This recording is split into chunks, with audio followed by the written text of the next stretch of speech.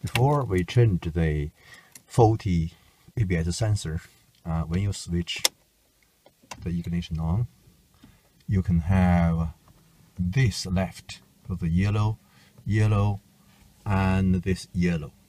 And if you have the handbrake on, one of them will change to red. Release handbrake, so 3 yellow, 1, 2, 3 yellow indicator indicating your ABS sensor is faulty.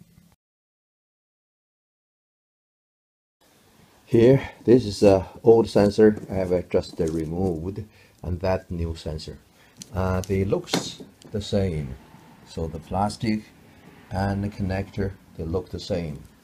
And you see the connectors, the two connectors, so deep in there, I can't get the multimeter probe into there. I'm not going to test it. I'm going to just install the new one.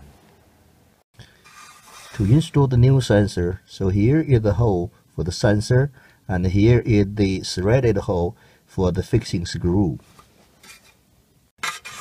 So we have the sensor here.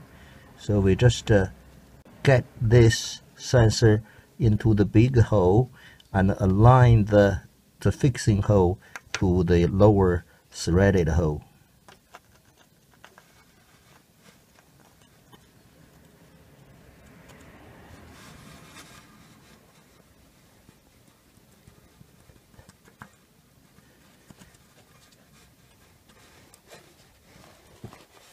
Okay, I will press it down, and that's roughly how to do.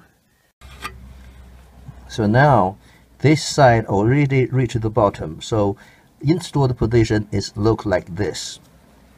So we're going to put the bolts on.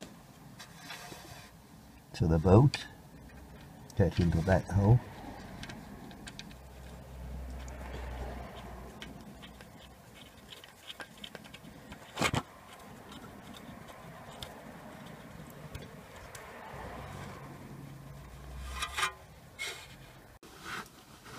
Now tighten the bolt and torque it to 8 Newton meters. To plug it in, align the shape of the connector with this socket, and then just push and plug them in.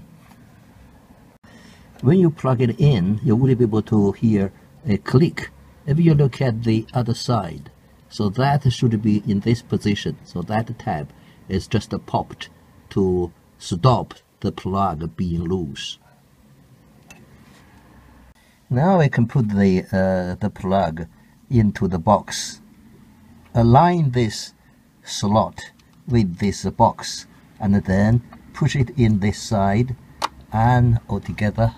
So push it in and the bottom, and then close this door cover.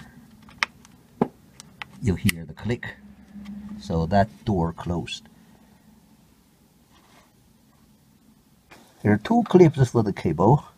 So one clip is over here, so over here. So we just align the slot with the bracket and push it